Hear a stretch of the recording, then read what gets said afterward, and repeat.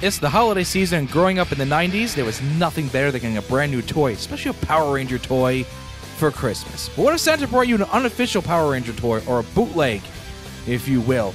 Well, in the spirit of giving, I'm giving you all a gift, whether you want it or not, of bootleg Power Ranger action figures. And on this list, believe it or not, there actually is a Lord Draken figure that came out 25 years before the launch of the character in the comics. So let's get started here on Generation S with some terrible or terribly good Power Ranger bootleg figures.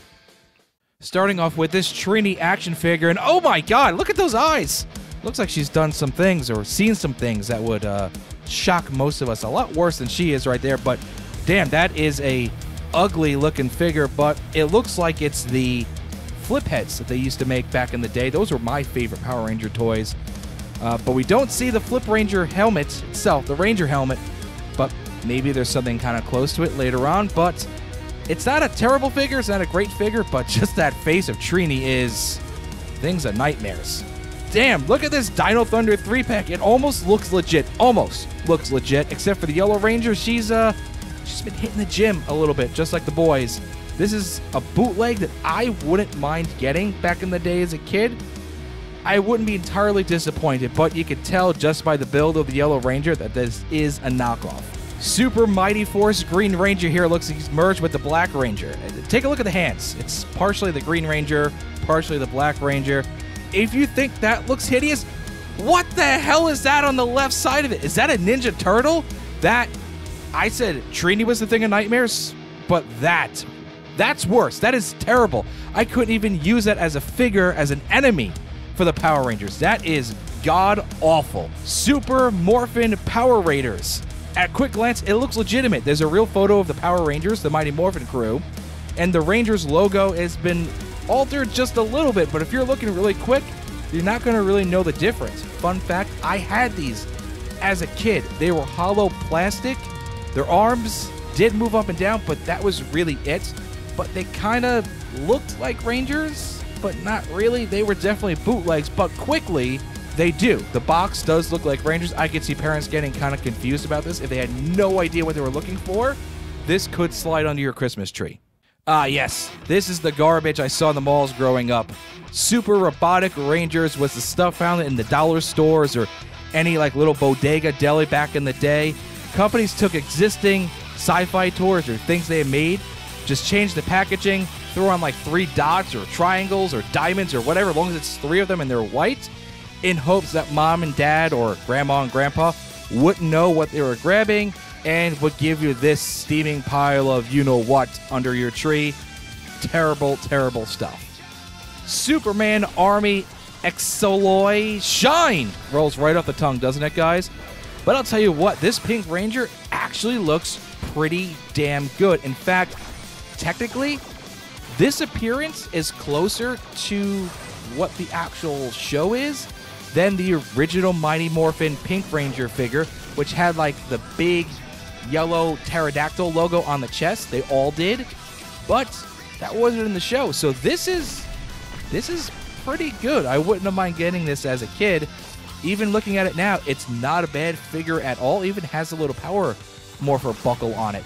But I actually like that it does not have that big logo on the chest, unlike the first Pink Ranger figure we got. Super Ninja Force is a bargain bin version of Ninja Steel, and this is what you would expect to find at your local dollar store.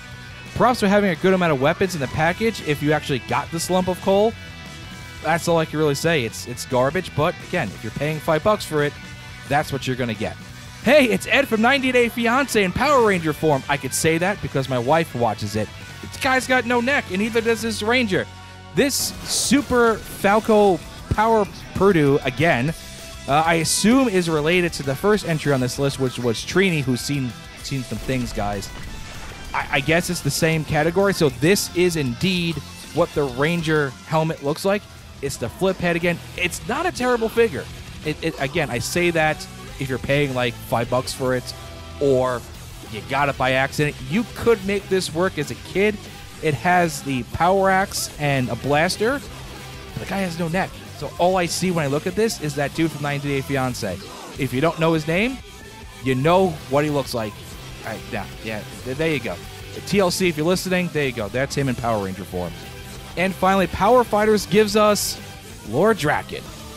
I told you, it looks like him, kind of.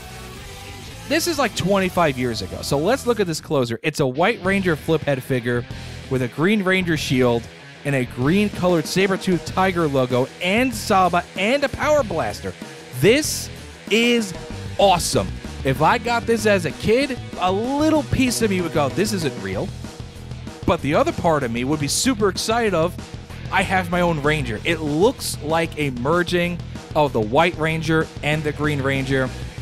And I used my imagination when I was a kid with the Power Ranger toys. I didn't just use the Rangers as they were. I would make them swap powers, swap swords, things like that. So if I got this would be really cool. And it also is pretty interesting that a company made something like this 25 years ago and the characters come out within the last decade or so. So I find that kind of interesting. So there you go. There's some terrible looking, some average looking, and one pretty cool looking Power Ranger bootleg toy. So did you have any of these growing up? I did. I told you which ones I had, the hollow plastic ones. But let me know if you had any of these or just what your favorite Power Ranger figure in general was from back in the day. Appreciate you watching. Appreciate you listening. Hope you have a happy and healthy holiday season. And we'll continue with our Power Ranger content with some more fan questions coming up soon here on Generation S.